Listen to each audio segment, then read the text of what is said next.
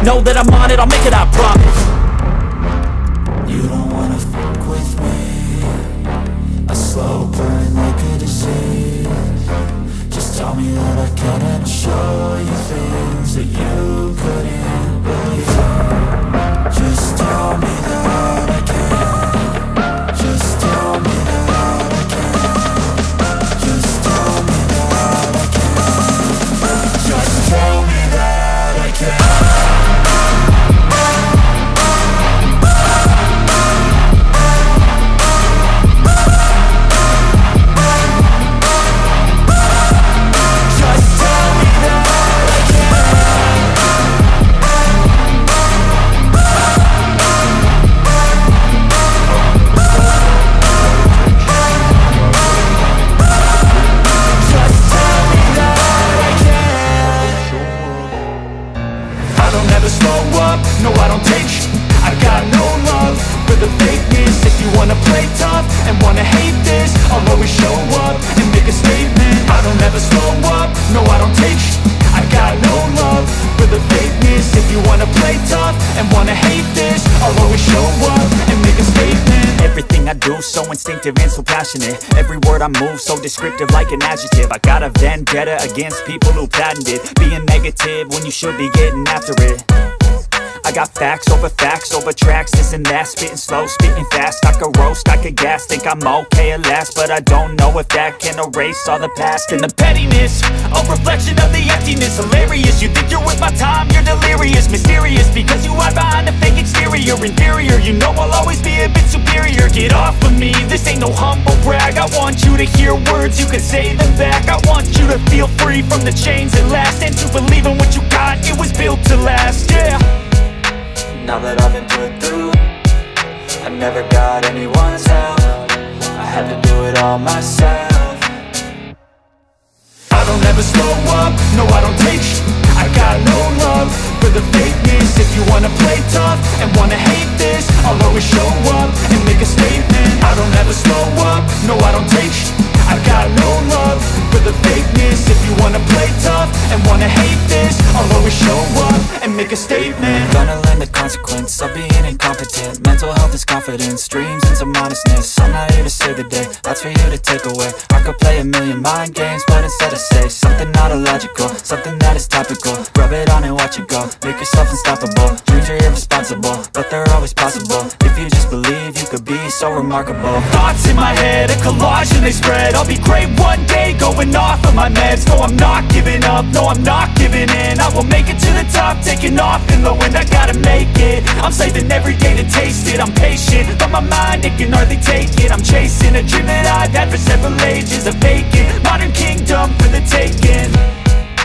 Now that I've been put through, I never got anyone's help. I had to do it all myself. I don't ever slow up, no I don't take sh**. I got no love for the fakeness. If you wanna play tough and wanna hate this, I'll always show up and make a statement. I don't ever slow up, no I don't take sh**. I got no love for the fakeness. If you wanna play tough and wanna hate this, I'll always show up and make a statement. I don't ever slow up, no I don't take shit. I got no love for the fakeness. If you wanna play tough and wanna hate this, I'll always show up.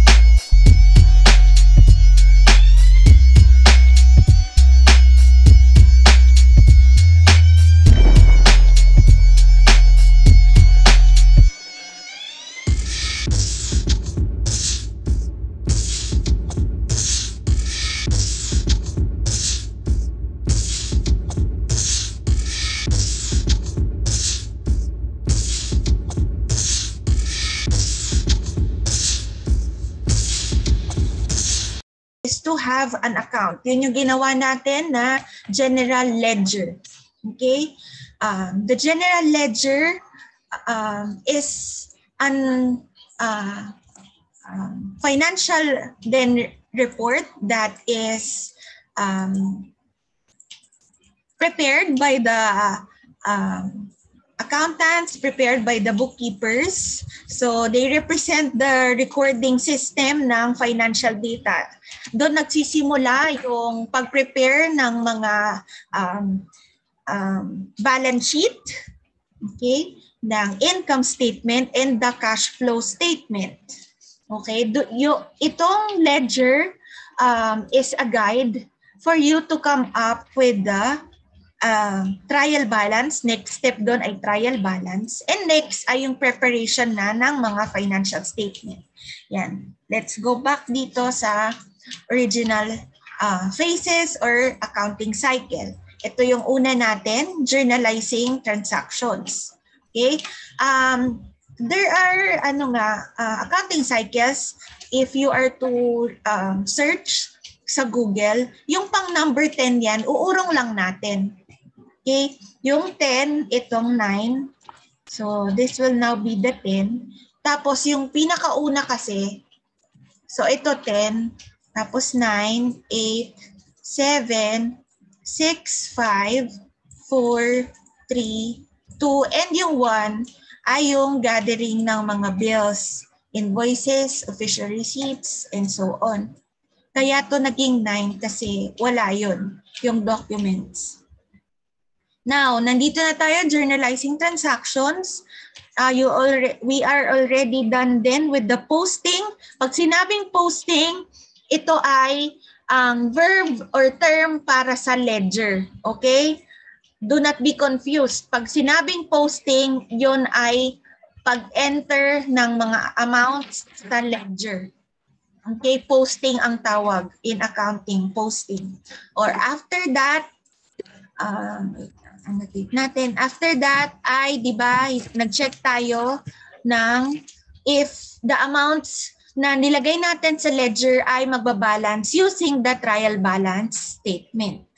Okay, di ba dapat nagiging equal palagi yung ating debit amounts to the credit amounts. Again, there are many reasons kung bakit hindi nag-i-equal yung debit amounts natin to the total amount sa credit. First reason ay dahil may maling mga accounts or maling title.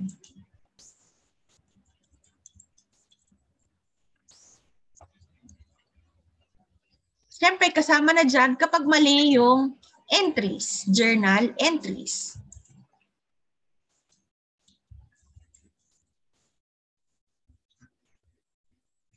Okay, number 2, kapag mali yung amount.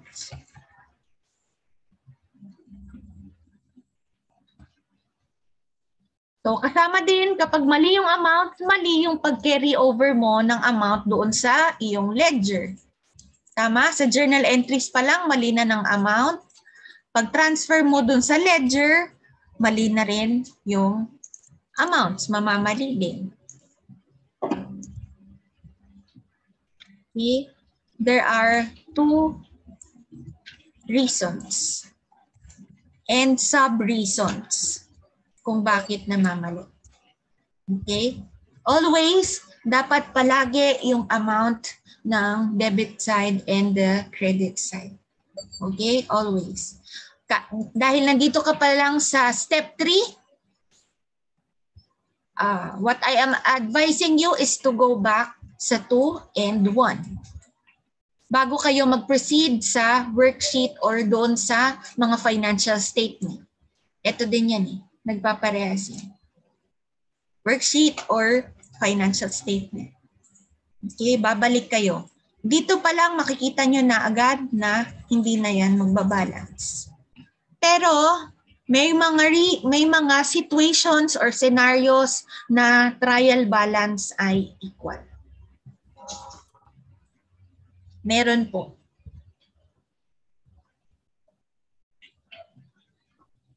Pero mayroong maling.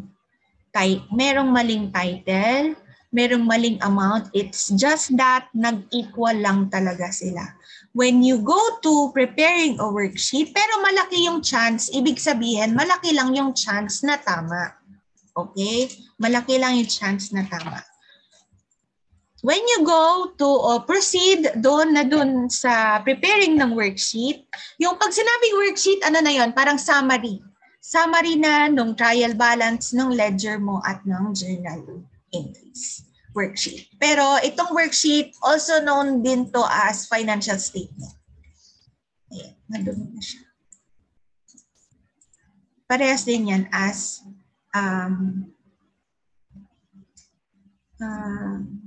financial statement.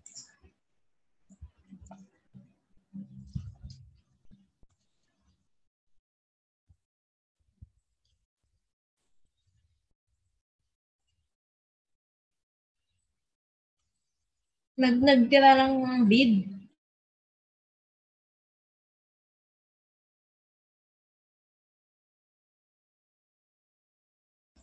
Now, punta tayo dito sa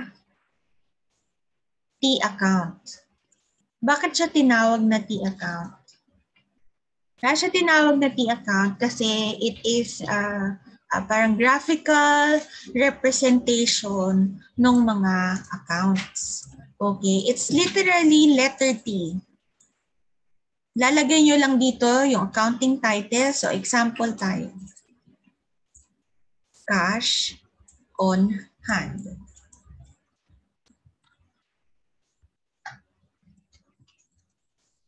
By the way, to those who are confused, ulit kung ano yung cash on hand at cash in bank.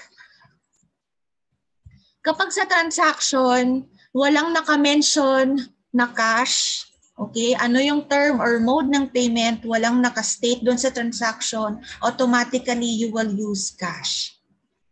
Okay? Yan yung tinatawag na the transaction is silent. You will use cash. And automatically, you have to use the term cash on hand. Okay? Cash on hand ang gagamitin. Now, you will only use the term cash in bank if mayroong minention na bank. Nonetheless, balik kayo sa cash on hand kapag wala. Okay? Cash in bank, you will only use kapag merong, let's say, Land Bank, BPI, Metrobank, BDO,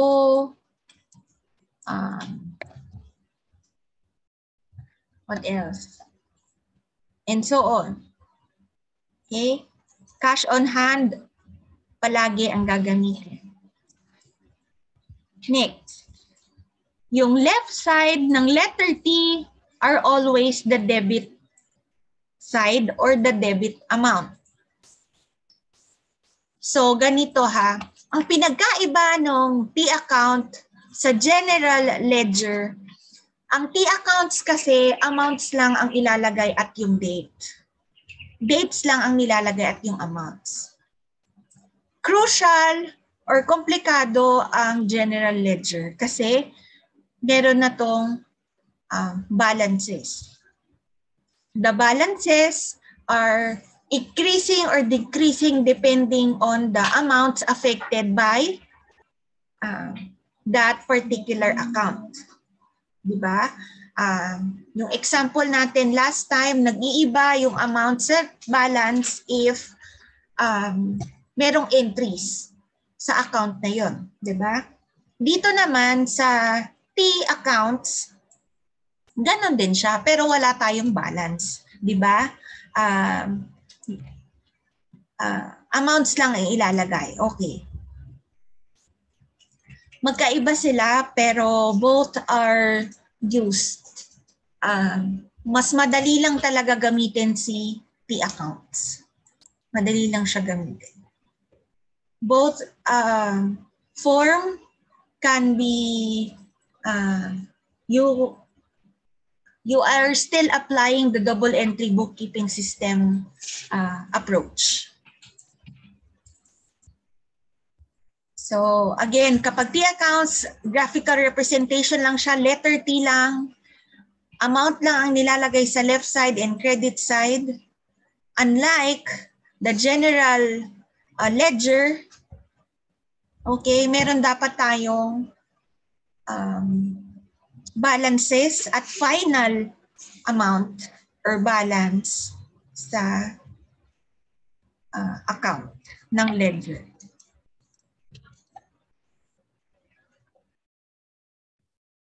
Okay, ano ba talaga yung theories ng debit and credit? Okay, ang debit and entry, ang debit at credit entries, okay, ang theory ng debit and credit ay kung paano nagkakaroon ng effect yung mga transaction na yon sa accounting element. Okay? Balik tayo sa asset equals liabilities plus owner's equity. Okay. Yung change ng amount sa asset, change ng amount sa liability at owner's equity, ganon din sa revenue at expenses, are shown on either left side ng account or right side ng account. Ang asset normal balance ay palagi nasa debit side.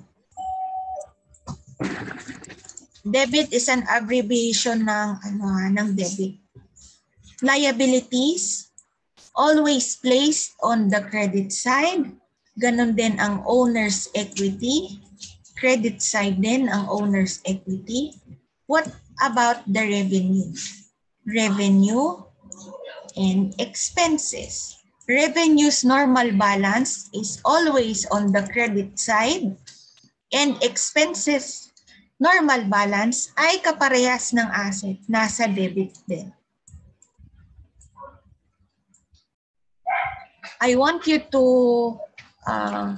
memorize lang this. You can be able to answer or have a tamang entry if you know and na-master nyo ang normal balance ng mga accounts. Or else you will be ending up nalilito or confused with kung saan ba talaga yung entries nilalagay.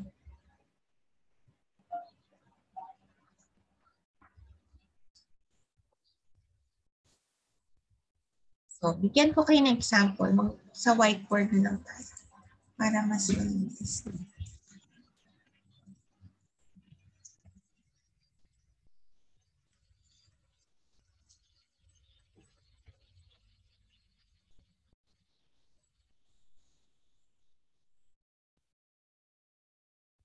Example.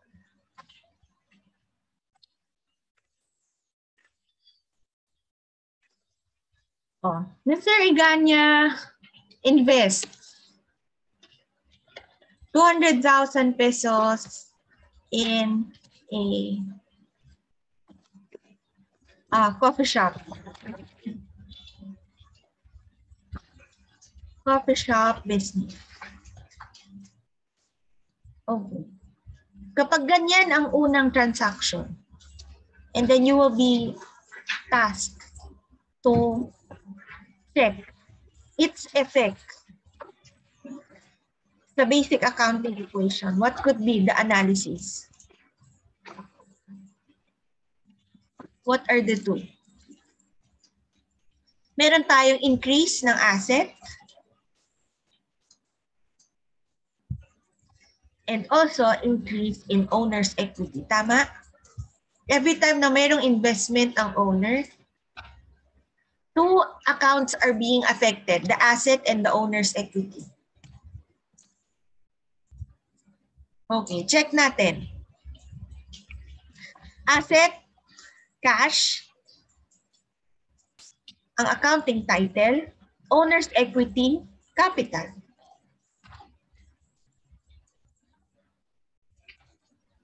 Dito ang cash.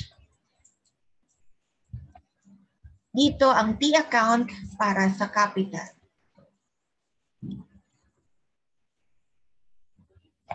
Asset, normal balance ay nasa debit side.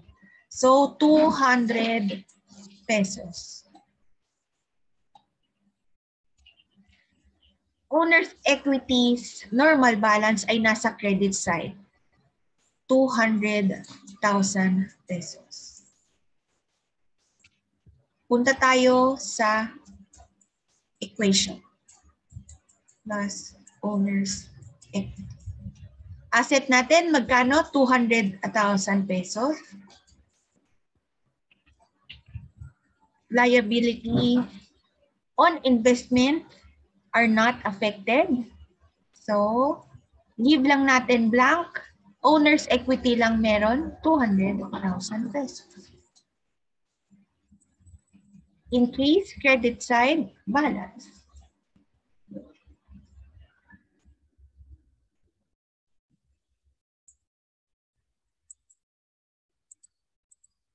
Another example, let's say the business obtains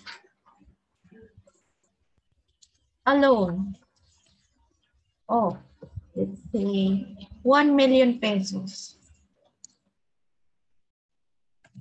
from then say Land Bank.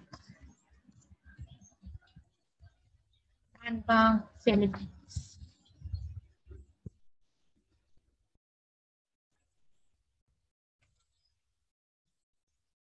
Now, anong analysis? Pag yung business daw naghumiram ng loan, okay, amounting to 1 million pesos from Land Bank, mag-i-increase yung kanyang asset. Tama? Kasi nanghiram siya ng pera eh. Mag-i-increase, madadagdagan yung kanyang cash. Pero it will also increase the business liability.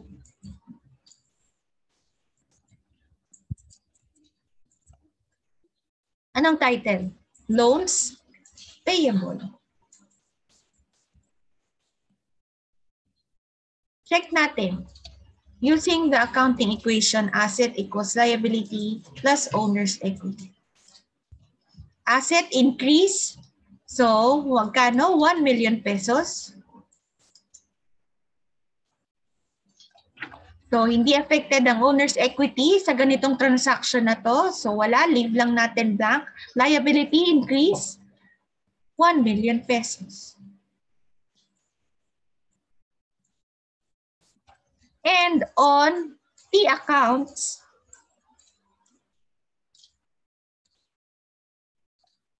okay, cash ulit. Nag-increase yung cash mo, okay? You are granted 1 million pesos or qualified to be granted ng Land Bank of the Philippines. Mag-increase yung iyong cash, 100,000 pesos.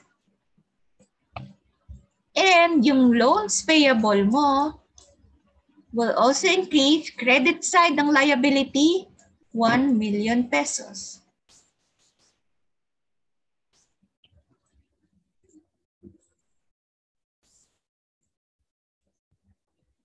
Tama? It depends on the affecting side. Kaya nagiging affected ang account na yun. Kailangan maging equal. Yung lahat ng amounts sa asset, sa liability, at owner's equity. Or else,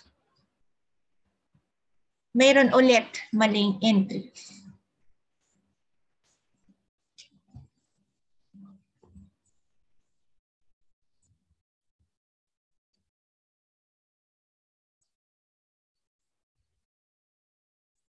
Sample ng summary ng lahat. Let's say Dito yung assets, liabilities,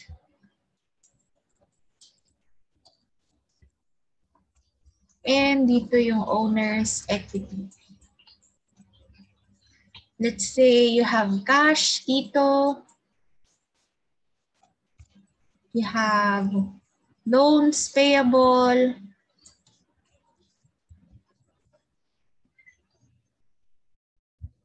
And let's say dalawa para sa owner's equity mo. Capital and withdrawal. Yan, dalawa lang naman sila. Capital and withdrawal.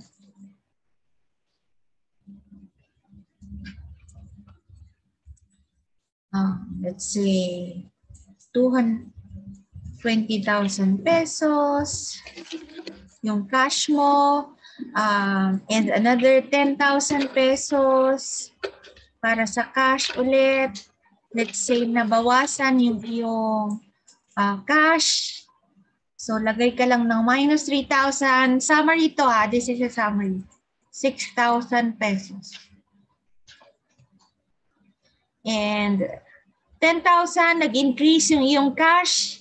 Siyempre, it will also increase your loans payable. Example, 10,000 pesos.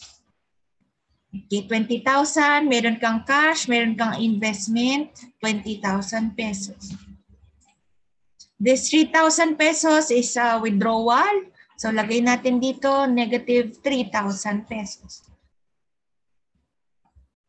Pero naging redundant na eh. Pag nilagay mo dito withdrawal and then naglagay ka rin dito ng minus, yan, para na siyang nagdo-double eh. So, lagay natin positive na. Pero always remember na ang withdrawal is a deduction. Okay. And then the 6,000, let's say, you want to lessen your loans payable. So, minus 6,000 pesos.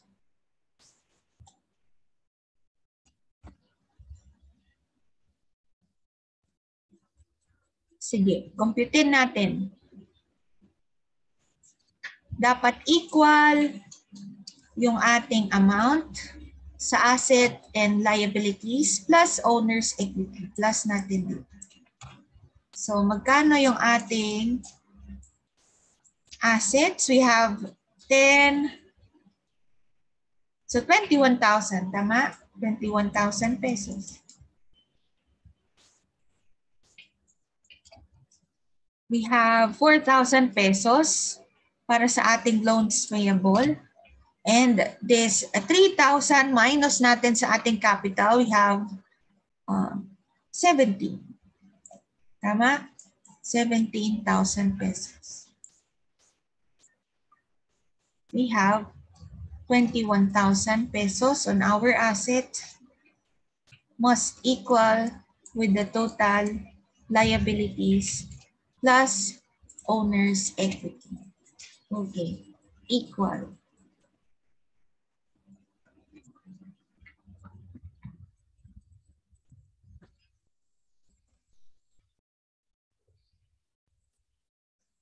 Meron ba kayong part na nalilito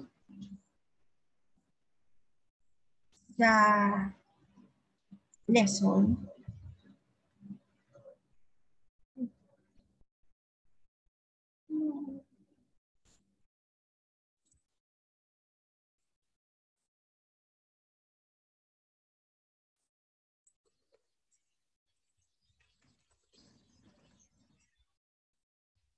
We call this one summary. Yung ibang tawag dito, worksheet ang tawag. Summary or worksheet. This is a graphical representation naman para in preparation sa financial statements.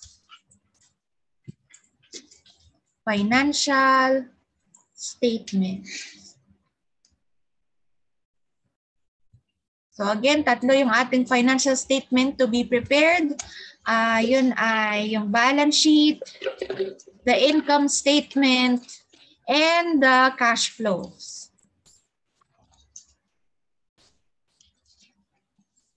Yan po.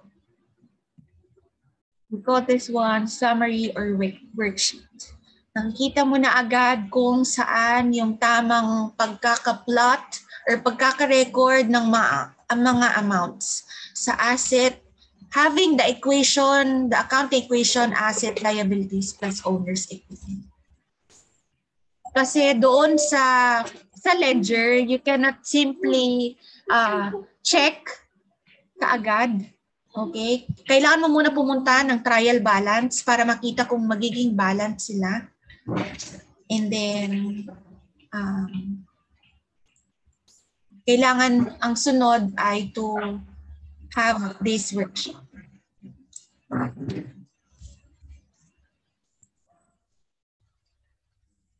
So far, do you have any questions? So, we'll continue na lang the discussion tomorrow. Again, I am encouraging you, asking you to watch or attend the meeting later at 3 o'clock.